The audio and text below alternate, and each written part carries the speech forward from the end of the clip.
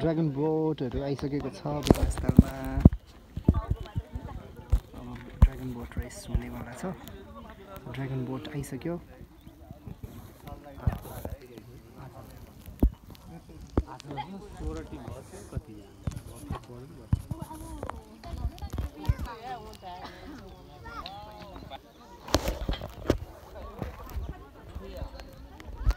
Siberian चराहरू बेगनास्थलमा आइसक्यो।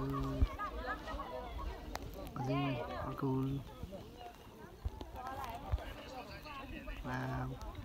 गार्लेन्ड like बर्ड्सको है बर्ड्सको लाइक गार्लेन्ड है बेगनास लाइक निस्किन भयो फेरि तपाईहरुलाई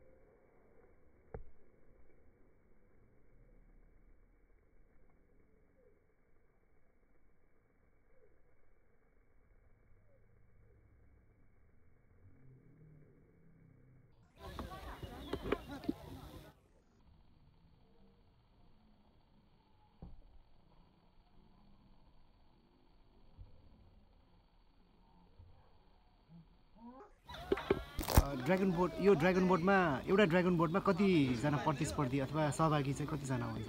यो एउटा ड्रागन बोटमा 15 जनाको टिम हुन्छ। 15 जनाको टिम हुन्छ। 11-12 गते ड्रागन बोट बेगनास्थलमा पहिलो हो र यो राष्ट्रिय स्तरको के अरे राष्ट्रिय स्तरको यो प्रतियोगिता हो, खेल हो र यसमा यो नयाँ किसिमको भएर अहिले हामी केही अनुभवी छौँ र हामीसँग पहिला अनुभव बटुल्नु भएको फेवाका केही साथीहरूलाई हामीले यहाँ यसको विषयमा जानकारी दिइराखेका छौँ। त्यस्तै चाइनिज 2 जना चाइनिजहरूलाई पनि यो रेफ्रीको रूपमा हामीले यसलाई आमन्त्रण गरेका छौँ। उहाँहरू आइसक्नु भएको छ। यसको ट्रेडिङ गर्नुको निम्ति उहाँहरू बिहान 8 बजेबाट बेलुका 5 बजेसम्म यहाँको कोचहरूले उहाँलाई सिकाउनु भएको छ। र त्यो अनुरूप 11 गते यसको रेस गराएर यसबाट प्रतिस्पर्धा गराउने र जो प्रतिस्पर्धा हुन्छ उसलाई पहिलो पुरस्कार हाम्रो फर्स्ट हुनेहरूलाई यसको दुईटा आइटम छ।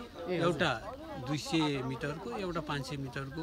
500 मिटरकालाई 2 लाख रुपियाँ छ फर्स्टको लागि र सेकेन्डको लागि त्यो 200 मिटरको लागि 1 लाख रुपियाँ छ। त्यस्तै गरेर अनि यसलाई सेकेन्ड, फोर्थ र अनि सान्त्वना पुरस्कारसम्मको एउटा व्यवस्था गरिएको छ।